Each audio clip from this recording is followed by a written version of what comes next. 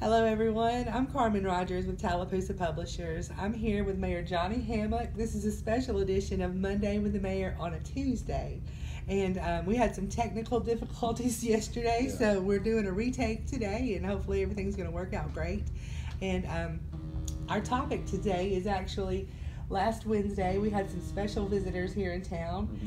The Public Service Commission President Twinkle Kavanaugh Yes. and State Representative Ed Oliver. They were Yes. both here in Tallahassee. That's right. Can you tell us a little bit about that visit? Yes. So basically, we kicked off our cast iron gas line replacement in our worst area for its leaks, which goes right above Hilltop Grocery, all the way down to the Apple Grove subdivision bridge right there by Britt Veterinarian. So that is 5,300 feet. That is pretty much 1 linear mile. Price tag on that went for $221,000 and some change. The lowest bid, thank goodness, was a local company, HDD, Larry Rogers' company. So you'll see them out on the side of the road probably for the next 2 months doing that. What they do is a directional bore. And with it being on the state right-of-way, we have to go a little bit deeper. Alabama Department of Transportation requires to be 5 feet down on the right-of-way, so we're having the directional bore 5 feet up under the ground, and then they'll put in the new piping, the new plastic pipe. Tallahassee has about 30 miles of cast iron gas line, so this is taking out 1 mile of it. If you put a price tag of replacing it all at one time, you're looking at right now in today's dollars, $6.5 million.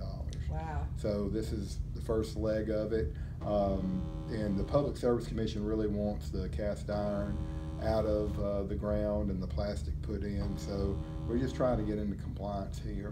And I wanted to invite PSC President Twinkle Kavanaugh and her staff, Wallace Jones, and them over and take a look at the work that we're doing. And I invited Ed Oliver, who's the state representative on the Tallapoosa County side where the work is going on, and he was here along with myself. You were there. Tallahassee Times was there. We had some other visitors from CDG Engineering that I work closely with. The City of Tallahassee contracts out with CDG Engineering. Jeff Harrison, his office is in Auburn. Their home office is in Andalusia. And that's why we went with CDG, this administration, because we knew we were facing a lot of infrastructure problems with the sewer plant that we were going to have to build, and cast iron gas lines and water lines and things like that. So CDG, that's kind of their specialty. It's infrastructure under the ground with utilities like that. So they've been doing a real good job for us. So I was excited.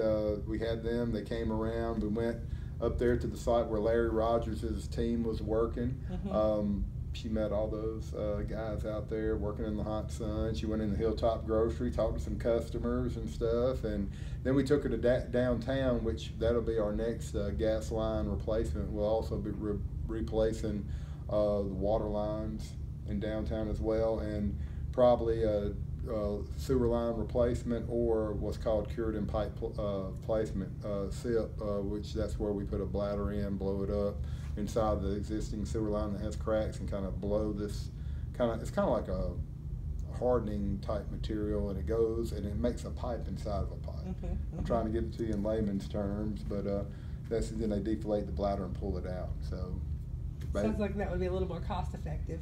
Yeah, it is. Yeah. It is. That's when we got the City Block Development Grant for East Tallahassee back at the end of 2016. We did that in 2017 over in East Tallahassee. So at the sewer plant project that we're about to do, a $4.8 million price tag, $1.1 million of that is sewer line rehab. We have so much cracked sewer lines. We have so much I&I, groundwater infiltration going in, that we need to shore that up. So, Right. Yeah, Tallahassee's infrastructure is definitely a work in progress. Yeah. Oh, yeah. So when I took her around downtown, I was also talking to her about the TAPS grant and the utility line replacement down there. I took her into District 19, and she met Kim Stackhouse, and she loved that store.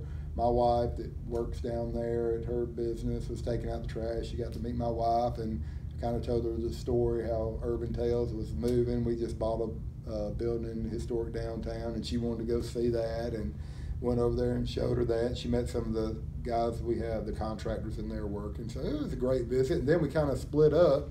Her and her team went to Cafe 1220 and ate there. And Ed Oliver, he wanted to eat some good old country food from Larry Melvin, so The best of both worlds. yeah, so I went with Ed and the two engineers from CDG, and we went there and ate at Larry Melvin's, and it was packed that day. Oh yeah. It was on a Wednesday, and you get those chicken dumplings as a side, and man, those people, they that remember the Hotel Tallahassee and the food.